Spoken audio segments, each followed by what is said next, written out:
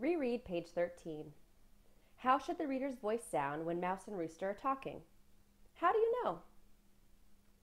In this lesson, you will learn how to use your voice to show differences in a character's point of view by connecting how the character is feeling and acting. Let's review. We're closely reading the folktale, The Rooster, the Mouse, and the Little Red Hen by Félicité Lefebvre. In this story, the rooster, mouse, and little red hen are captured by a big wolf who is determined to bring them back to his little foxes to be eaten. Let's review what you already know about point of view. A character's point of view is what he or she thinks and feels. A character's point of view is often determined by paying attention to his or her talking words. Talking words are when characters in a story say something, whether it is to another character or themselves. Those talking words are usually wrapped around quotation marks. Noticing these quotation marks help you to identify when a character is saying something. When characters are talking, their voices change to match their point of view. For example, a character who is feeling angry would have an angry voice that might sound like low and gruff. And if a character later felt happy, he would use a happy voice that sounds higher and more cheerful. Today, we're going to be working on matching our reading voice to the voices of the rooster and the mouse. We're going to use these 4 steps to guide us. First, stop when you get to a character talking.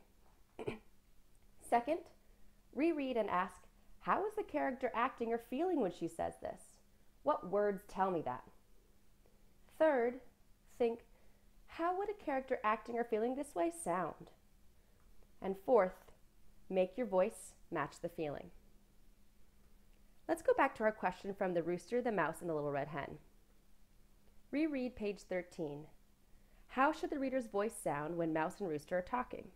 How do you know? I'm going to reread page 13. Let's zoom in on the text so we can read together. I'm going to read and stop when I get to a character talking. Here's a zoomed in version of the text so you can read along with me. I see quotation marks already. I bet there are talking words ahead. Rat, tat, tat. Rat, tat, tat. The fox knocked at the door. Ooh, some more talking words. Who can that be? Said the mouse, half opening his eyes. Even more quotation marks. Even more talking.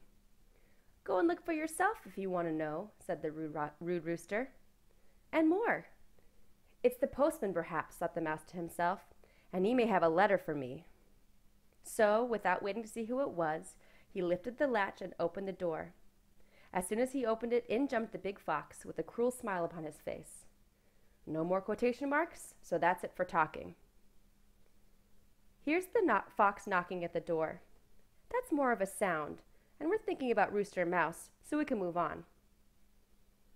Since I have so much talking on this page, I'll jot it down to keep track. Now that I've found the talking words, I need to read them again and ask, how is the character acting or feeling when she says this? What words tell me that? Here are our notes. Let's start with our first piece of talking. I'll reread. Who can that be? Said the mouse, half opening his eyes. How is Mouse acting and feeling when he says this? Well, what words tell me how he's acting and feeling? Ooh, I noticed these words, half opening his eyes. Oh, right! Mouse was sleeping and now he's half opening his eyes. He's not all the way awake. Mouse is feeling sleepy. Let's try it with our next piece of talking. Go and look for yourself if you want to know, said the rude rooster. How is Rooster acting? What words tell me? Well, I'm thinking he's sounding a little mean. Go and look for yourself isn't a very nice thing to say. Oh, and this word, rude, helps me know. The text says Rooster is acting rude. Let's move to our last piece of talking. It's the postman, perhaps, thought the mouse to himself, and he may have a letter for me. How is Mouse acting and feeling here? What words tell me that? Well, I don't see words like rude or half opening his eyes. I see that he's thinking to himself, I think Mouse is still probably feeling a little sleepy because he's just woken up. He was sleepy a few lines ago, so how is Mouse feeling when he says this? Mouse is still feeling sleepy. Now that we've figured out how each mouse and rooster are feeling when they talk on this page, we need to think, how would someone acting or feeling this way sound? On this first piece of talking, Mouse feels sleepy. How would Mouse sound? Mouse is acting and feeling pretty sleepy. I think that Mouse would sound something like that. He should have a voice that's low and maybe half yawning, one that sounds sleepy. Let's quickly think through the next bits of talking words. In this part, the rooster feels rude. Well, if Rooster is acting and feeling rude, I think Rooster should have a rude voice.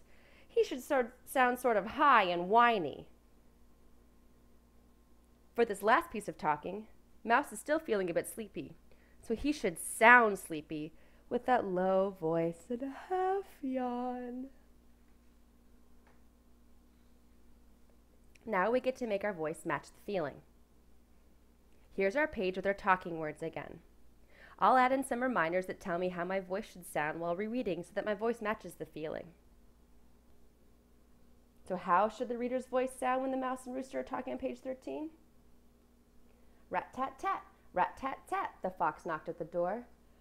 Oh, who can that be? Said the mouse, half opening his eyes. Go and look for yourself, if you want to know, said the rude rooster.